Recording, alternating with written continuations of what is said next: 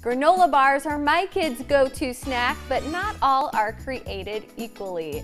Fairway Meat and Grocery registered dietitian Whitney joins us now to share what to look for in a granola bar. This is great, especially as we head back to school. I know, back to school, everyone I think just gets so busy, and especially I think in my house, my kids don't go to school yet, but we call daycare school. Yeah. And we find breakfast and those after school snacks the hardest because in the morning you're in a rush, and after school, if your kids are like mine, they're starving. Yes, and they could eat this whole box. Yes, and you need it to be something quick to tide them over till dinner, but not too big because you want them to eat dinner. So I find that granola bars a lot of times are a go-to for both of those. However, that aisle can be a little overwhelming. There are a lot of options. A lot of options, huge variety nutritionally, and especially when it comes for kids, you know, we want them to perform their best academically and physically, so nutrition is really important. So when it comes to granola bars specifically for kids and even adults, there are three main things you want to look for.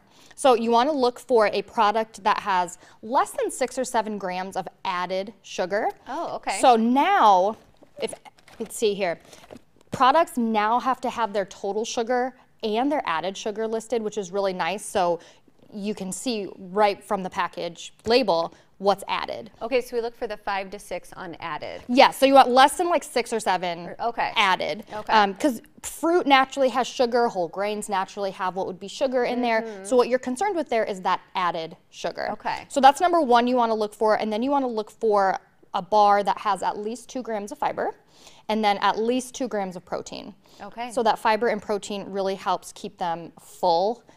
Fiber, you know, we need for digestion and to help their tummies from hurting. So you do want to make sure you are including fiber at every meal and snack for kids.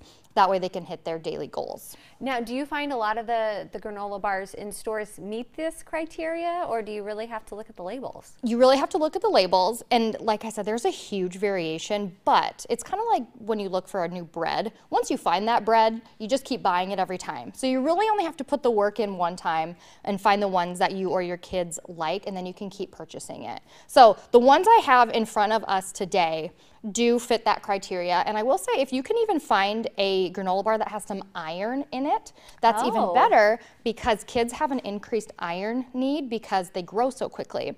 So most of these do have a little bit of iron. I'm like looking at the which labels. is great. Okay. Usually cereal is enriched with iron so that kids can meet their iron needs because, you know, their red blood cells are multiplying so quickly because they're growing. But something to keep in mind with that iron, whether it's in a granola bar or a cereal, is our body doesn't absorb that enriched kind of iron as well as it does iron from meat. So if you pair those items with something that has vitamin C, your body absorbs it better. So if you pair that either cereal or granola bar with an orange, a kiwi, orange juice, your body absorbs it better. Interesting. So that's a great snack anyway, to have a fruit with a granola bar. So I did want to point out these That's It bars. They're called That's It because they're just made with fruit. That's it. So these don't meet the protein kind of cutoff, but that's okay because they're literally just fruit. And if you pair it with something with a little bit more protein, you do kind of check those boxes. So that kind of works for all of these. If it doesn't have quite enough fiber or protein, don't be afraid to pair it with something else like a fruit, nuts, cheese stick, yogurt, all work to help give that granola bar just a little bit more staying power. I love this idea. Is this a hard-boiled egg? It is a hard-boiled egg. Okay, to so add that. Great, and they're all pretty much on-the-go items. So if you're eating in the car, you know, breakfast on the way to school, you can still eat it on the go.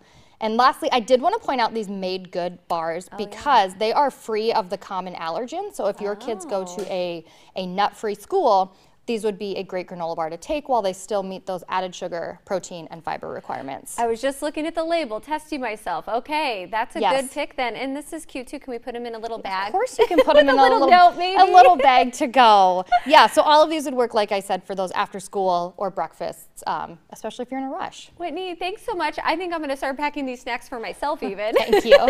To find out more helpful nutrition tips, visit Fairway Meat and Grocery's website at fairway.com or shoot the dietitians an email at dietitians@fairwaystores.com. You can also follow Fairway on the social media handles listed on your screen.